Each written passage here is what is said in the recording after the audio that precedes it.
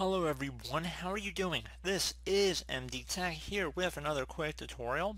In today's tutorial, I'm going to show you guys how to resolve if you're coming across an error with applications running in the virtualized environment of VMware or Oracle Box, or basically pretty much most virtualization softwares today, where if you're coming across an error that says, sorry, this application cannot be run under a virtual machine. So this should hopefully be a pretty straightforward process here, and without further ado, let's go ahead and jump right into it.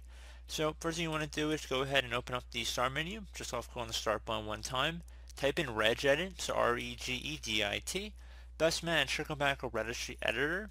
You want to go ahead and right click on that, and then select run as administrator. Again, this is within the virtual machine if I didn't already make that clear. So you're going to use the account control prompt to select yes.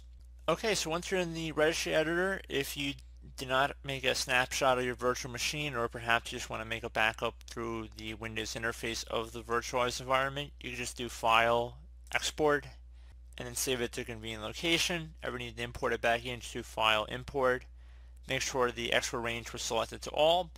And once you've made your backup, if you need to, you may not need to, since it is a virtual machine here, you probably already have some snapshots saved. But we're going to go expand the HK local machine folder. So either double click on that or left click on a little arrow next to it to expand the drop down. Once you've done that, now you want to go do the same thing for the hardware folder. So double click or left click on a little arrow next to that to expand that one as well. Now there should be something in here that says description. Go ahead and double click on that or left click on a little arrow, doesn't matter. And now finally there should be a folder that says system. Go ahead and just left click on that folder one time. On the right side there should be something that says system BIOS version, so make it a little wider here. You can see that right here. You want to go ahead and just right click on that and then select modify. So in the value data field in here, you want to go delete whatever's listening here. Type in no box, then do a space -1. So just type the number 1 in here. So again, no box and then space -1. The minus and the 1 should be attached to each other. So as you can see here. So again, no box, all capital, and then space -1. Once you're done with that, go ahead and just left click on OK to save the change.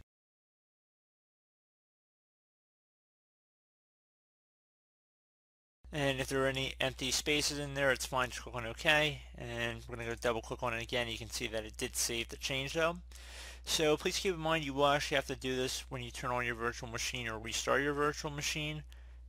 But otherwise it shouldn't be an issue when you're just browsing your computer. So if you just pause your virtual machine and then do whatever you need to do, as long as you don't restart the system, you won't actually have to do this again.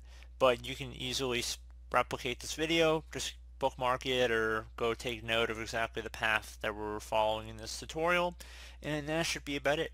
So I do hope this brief tutorial was able to help you guys out, and as always, thank you for watching, and I do look forward to catching you all in the next tutorial. Goodbye.